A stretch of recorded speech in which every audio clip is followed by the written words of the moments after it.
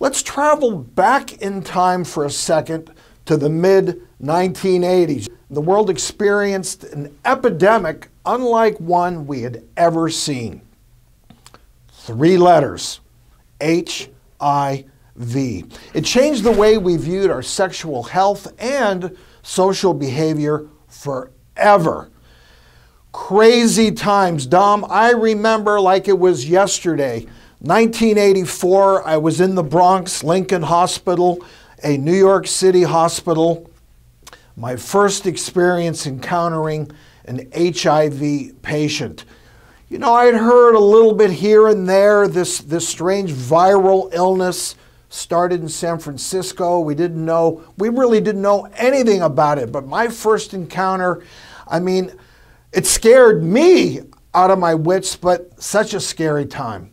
I do. I remember it clearly as well. And I remember growing up as a young adult, watching the news and hearing about HIV and AIDS and seeing it as almost like a death sentence. When these people were diagnosed, I mean, they didn't have very long. We didn't have anything to deal with how sick they got. All we could do is try to make them feel a little bit better, but extreme weight loss and literally withering away before our eyes, just so tragic. And, you know, it also changed the whole social scene. STDs were one thing. Up until then, other venereal disease, we had herpes. But when HIV roared its ugly head, I mean, it changed the playing field that sexual relations were potentially a deadly activity.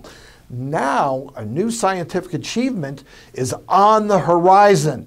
Get this, a vaccine for HIV. This is so great. And joining us now to discuss this exciting clinical trial is epidemiologist and dean of the Rutgers School of Public Health, Dr. Perry. Halkitis is in the house. Welcome, Dr. Perry.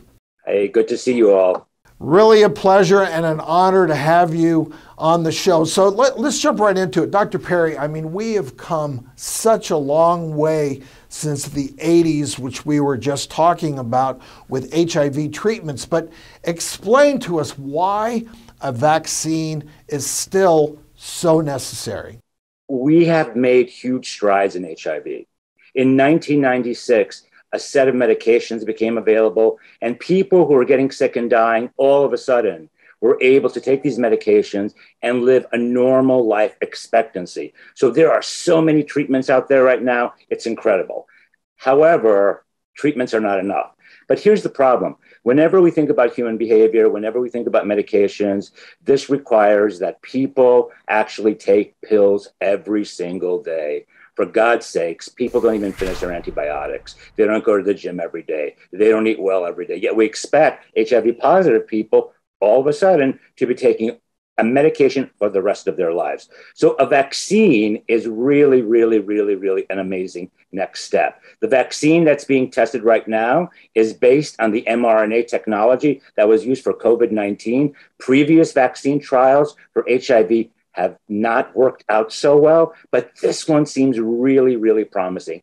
Amen, a game changer. So I'm wondering, and I'm sure our viewers are too, Dr. Perry, how does a trial for an HIV vaccine actually work? Are they exposing people to the HIV virus?